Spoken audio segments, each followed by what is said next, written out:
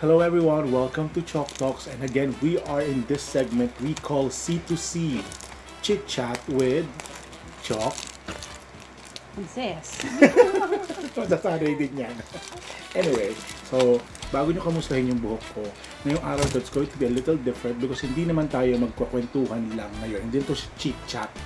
C2C pa din. Chi-chi, walang iiyak ngayon. So, ano muna, mag-thank you ka muna siguro sa mga nanood at nag-message. May gusto ka bang sabihin? Wala naman. Salamat sa mga nanood at share lang ng share para maraming makapulot ng aral. Yes, kasi kahit kami after watching it several times, marami kami natutunan. So, ayun na nga, bakit tayo nandito? It's going to be C2C mukbang style. So, Princess decided to order a food from outside para maiba naman yung ating kakainin ngayong araw na to. And I think isa yan sa mga dapat natin gawin ngayong panahon na to. Narinig-rinig na siguro yung mga ingay ng kakainin natin. And excited na rin ako. Hangat mong konti ba kasi. So, umorder si Princess sa papel. Sa Hidden Vietnam. It's a Japanese street food. Vietnamese. Vietnam na. Sabi ko ba? Japanese. Binabasa rin, di ba binasa? It's Hidden Vietnam. Vietnamese street food, okay, na matatagpuan dito sa Tansa, Cavite. So, may number niya dyan kung gusto niyo i-post niyo yung video, kung gusto niyo mapanood. Tapos, gumastos kami ng 800 pesos para sa pagkain na ito. So, Actually, yung 800, kasama na din yung delivery fee. 805. So, nasa 700 lang. Okay. So, kakain na tayo, pero Vietnamese food to, pero kasi kaya ako nag-Japan kasi may Japanese chopsticks tayo. Saan galing to? Sa'yo. Dala ko. Ano ba? Okay. Na nakaterno sa damit ko ngayon. Kamusta naman yun? So, isa-isahin na natin. Anong uunahin natin kainin? Siyempre, pag Vietnamese food, kailangan may bami. Alam niyo yung bami? Ano yung bami, Princess? Ituro mo sa amin. Pakita mo sa amin. Ito. Okay. So, nakabalot yan ng ganyan. Binuksan na namin. Sorry guys ha. Pero bami, ayan. So, meron tayong bami. Tapos ito naman ay, ano to, Princess? Breaded tofu. Breaded tofu. Sa mga kilala ko, alam nyo, favorite ko ang tokwa. Anak ka ng tokwa. Tapos, sunod natin ay itong stir-fry noodles. Stir-fry noodles. Yes! Excited ako dito. Actually. Kita natin yung noodles. Kung makikita. Ito ay... Okay. Sunod ay... Hindi ko man titikman para makita nyo. Ito naman ay... Ano to? Ano nakagay? Viet roll? Viet roll. Vietnamese roll. Parang lumpia nila yan. May transparent yung balot. Na may kasamang peanut sauce. Alam ko, spicy yata yun. So, let's get into this. Let's eat. Ano tayo? Meron palang free. May free na biscuit. Lipo. Or lipo. Kailangan ko yan. Char. Ano tayo? Let's go. So, simulang uunahin ko tong tofu. Ay, maanghang. May maanghang nga akong tikman eh.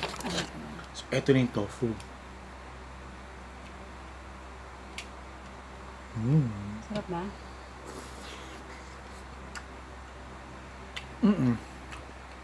Parang masarap.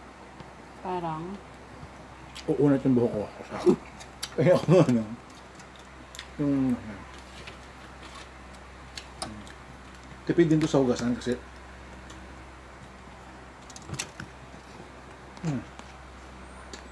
alam nyo guys, hindi ako mahilig sa maanghang. maanghang And si ba? Princess, pero yung anghang yung andun lang. Ang sarap. Oo. So again, this is the Breaded tofu. breaded tofu. Dalawang order yung binili Princess and this is 210. Dalawang order. So 100, 105 isang order. Na merong 6 na pirasong ganito pag isang order. 7.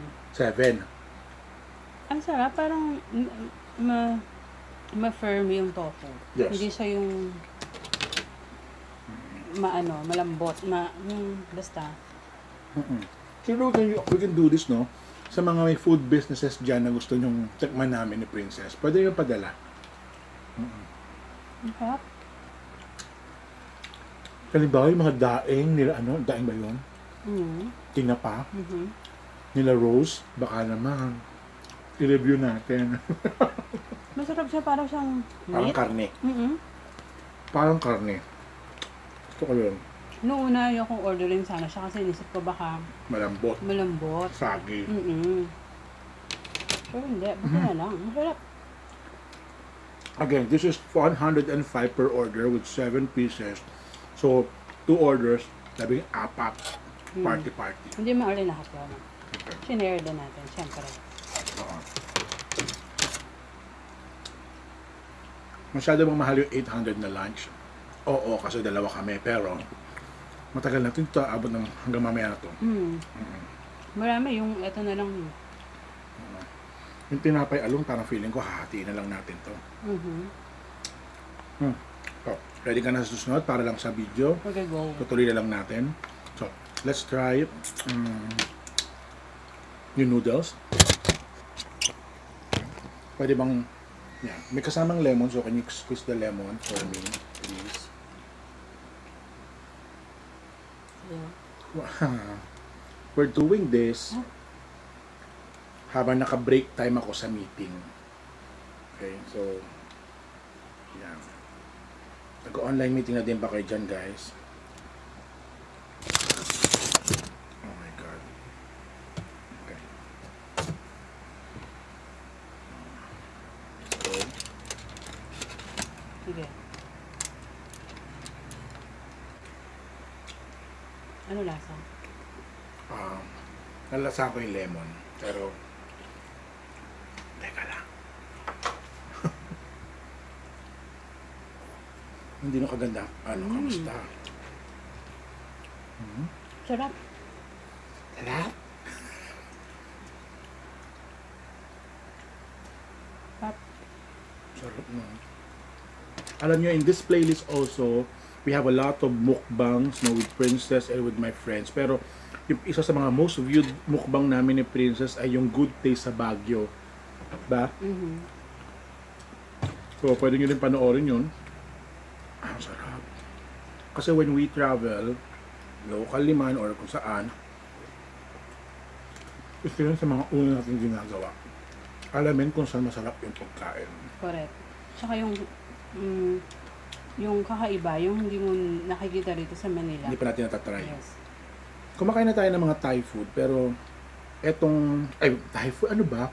Vietnamese food. Pero first time itong hidden Vietnam, no?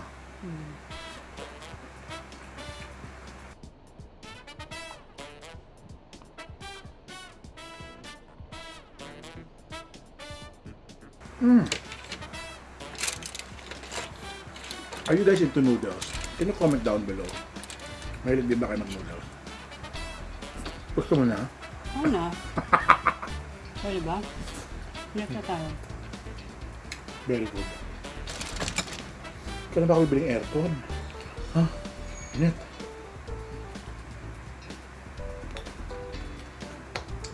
Okay, next. Okay, let's go to the next one. Ang next natin ay yung kanilang Viet roll. Vietnamese roll. Ayan. Parang magkakaiba o hindi naman? Mix yun eh. Mix Okay, mix. So, ano to, alam mo? Hindi ko alam. So, mixed Vietnamese roll daw. So, i-discover na lang natin kung ano ang laman nito. Parang wish ko lang meron mas maliit sana ng kaunti. Medyo nalalakyan ako sa kanya. Sa normal na mga nakakain kong ganito. Parang yung usual nakakain natin. Hindi, kasi yung nakakain natin sa Sa isang restaurant. Nakakat na. Huwag natin banggitin yung restaurant kasi hindi naman tayo bayad. No? Sana nakakat na yung sakit na. Para isang white. Isang Masarap na din lang. yung meat nitong Yes, noodles. yes. Ito na ako. Viet roll yan. No.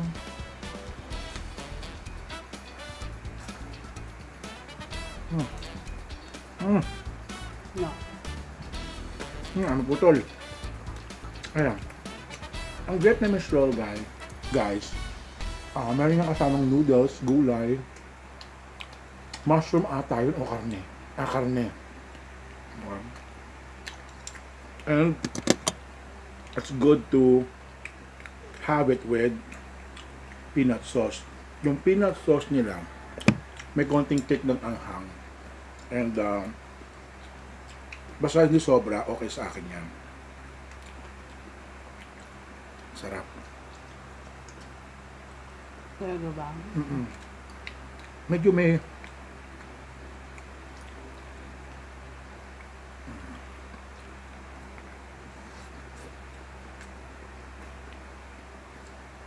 ano to?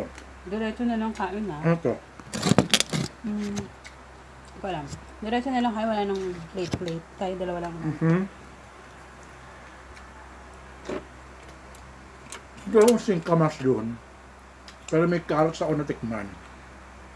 Okay. So, I'll try itong isa. Yung Kasi kinain ko parang may tatlo. beef. Tatlong klase. Isang may beef siguro. Isang Puro gulay. wala. At isang... Parang may wrap na isa pa. Oo. So, ito tayong may wrap.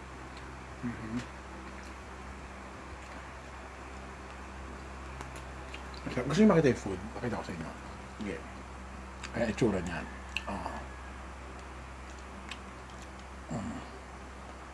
Yan. Ganyan kita. Ganito na lang. Ang sarap pero. Pakita mo yung mukha mo. Kita naman nila ako. Yan. Kita niyo yung ganyan.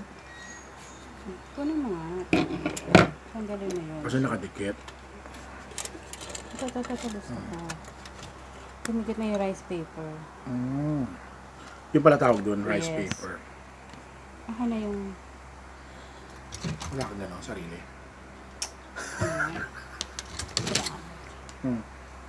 Habang kumakain si Princess nung Viet roll, kakain pa ulit tayo ng tofu.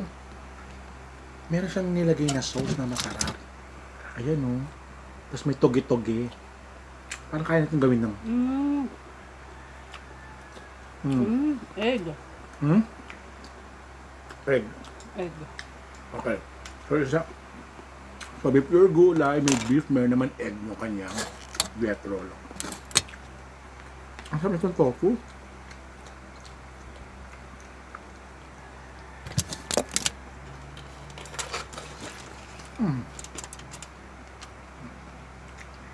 Hindi pa tayo kumakain ng banh mi. Parang nabubusog na ako.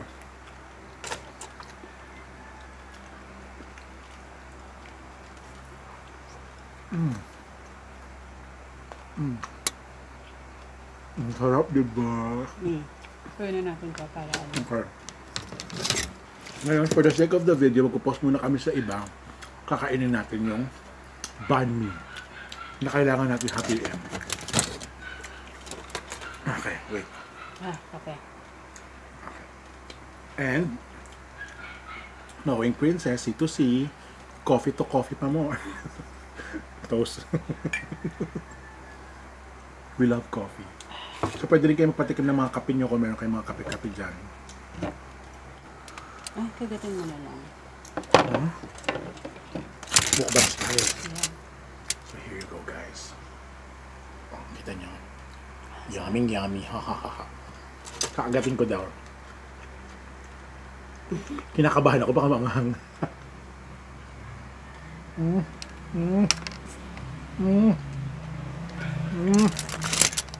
Ano yung laman?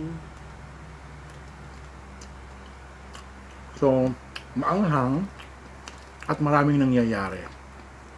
Maraming flavor? Oo, maanghang. I'll try yan. Maanghang to process. Ay, sira. Sira yung bread. So, pwede mong hatiin na lang siguro. Super, hindi ko kaya. Maanghang.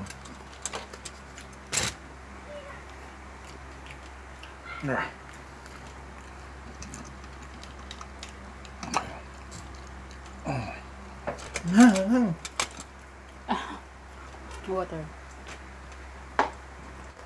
Wala tayong tubig. Okay ako pag normal, pero medyo maanghang yata yung Tita Cess. Kaya mo yan. Bayan natin ito. Ang anghang eh. Oh Lord.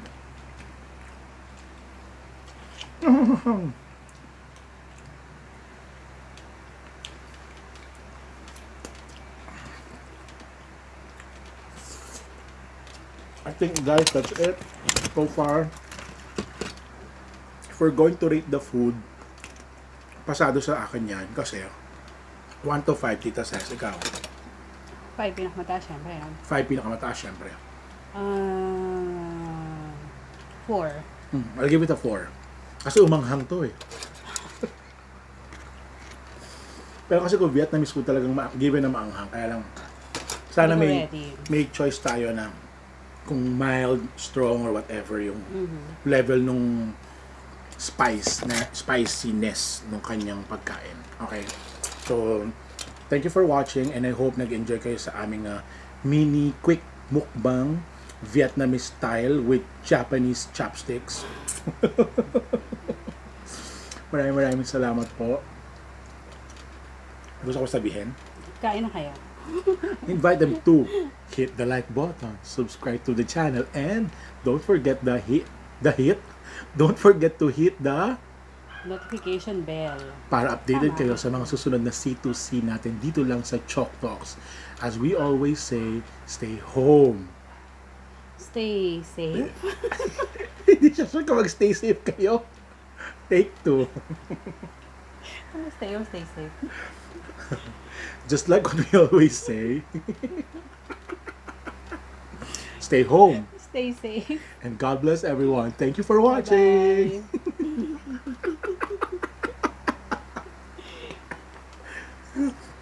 Baliw. Subscribe.